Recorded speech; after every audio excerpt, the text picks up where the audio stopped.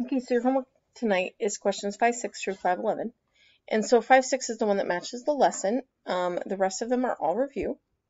So you've got some interesting questions on 5, 7. We'll talk about those. 5, 8, 5, 9, 5, 10, and 5, 11. So let's start with 5, 6. Lenny and George from problem 5-1 matched the data. What if their data was this data? Assuming that the growth of the rabbits multiplies, like it did in problem 5-1, complete each of the following tables. Show your thinking, give a brief explanation of how you know what the missing entries are. So A is really straightforward, so I'm going to leave you to do A. B is a little trickier, and again, we're looking for something to multiply by. B is a little trickier because of the blank. So we're going to multiply by a number to get from 6 to 24, which of course is 4. But what number must I have used twice? And so I can fill in my blank.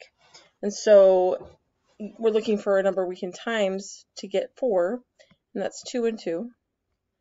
So I must have times by 2, which would give me 12, and 12 times 2 is 24. And that's how you'll fill in your missing blank, is with a multiplication of 2. And again, I'm going to leave you to do A. For B, I left you with one blank. No big deal. 457. The equational line describes the relationship with x and y coordinates.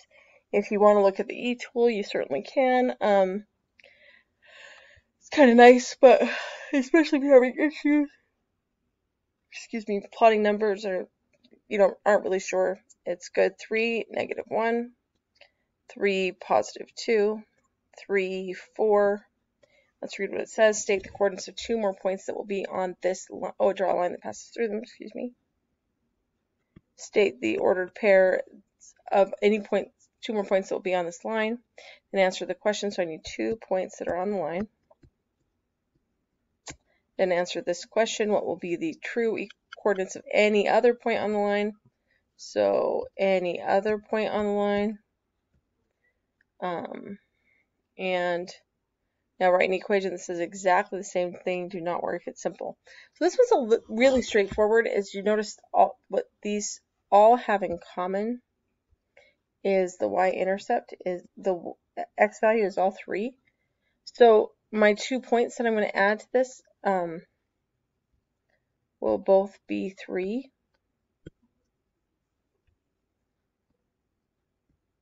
And I can pick anything I want, so 3, whatever, which leads to this last one, which is 3, x is what they're trying, not 3, x, 3, y, which is what they're trying to get at, is that it doesn't matter what point you pick, it's going to be x. And so my equation is x is 3. It's very simple because this is a vertical line. B is very similar, except for it's going to be a horizontal line.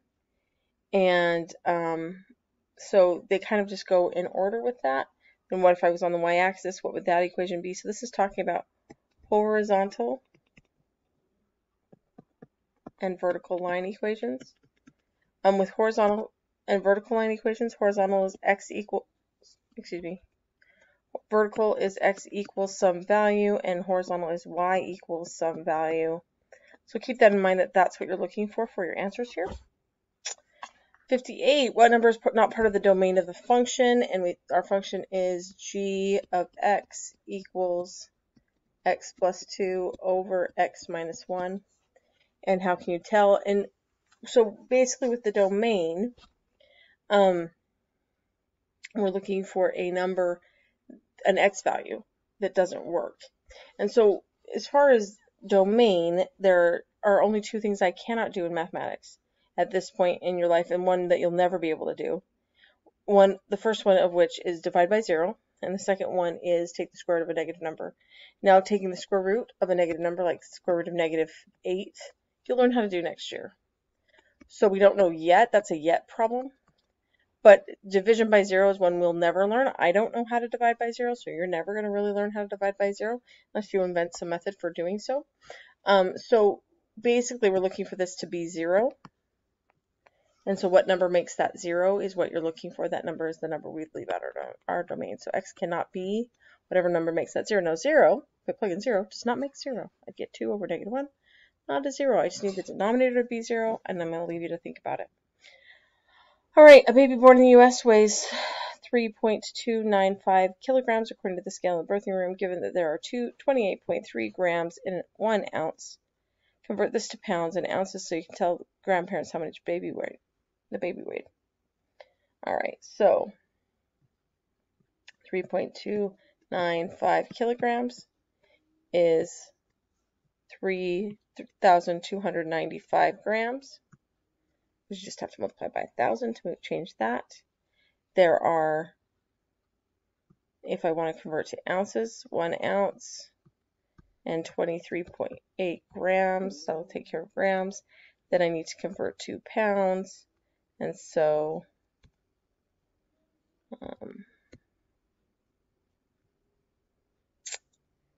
that will be 1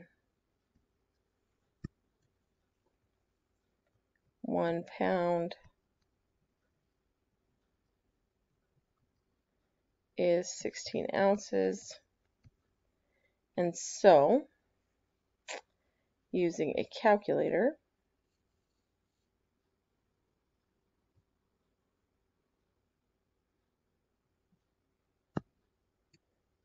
$3,295 divided by 28.3 equals that number also divided by 16.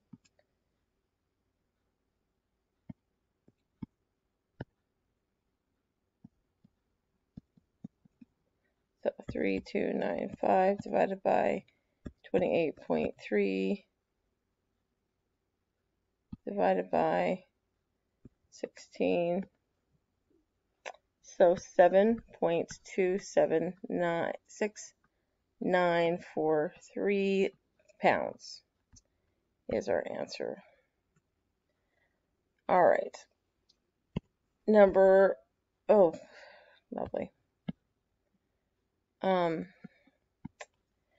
This one is a translation question. Let's start just by plotting the points. A is 1, 1.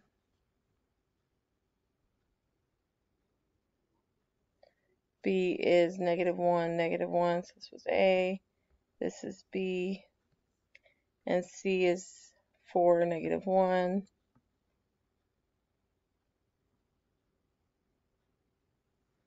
And then use this function to transform.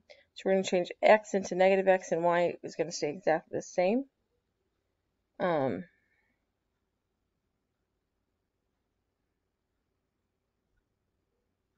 So A prime will be -1, +1.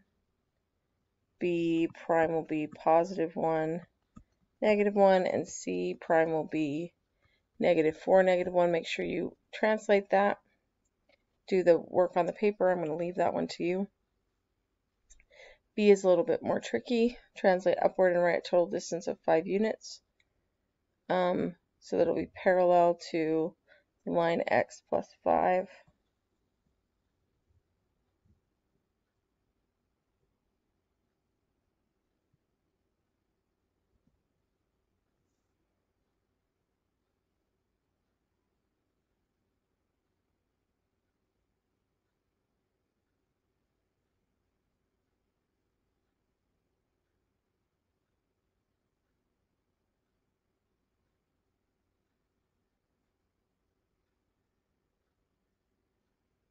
Not quite sure what they're trying to get at with that one.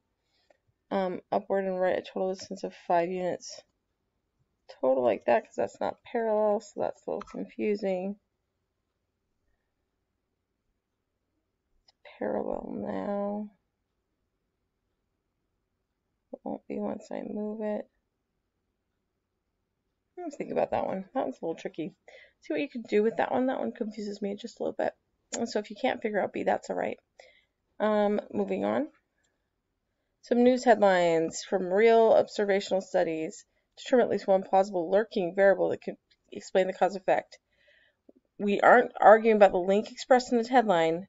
We're accepting that there is a relationship, but we don't think there's causation. So we want to figure out what might be actually the cause. And so the graveyard shift may be aptly named. Working nights will soon be listed as a likely cancer cause. So what might actually be the cancer? So graveyard just means the working at night.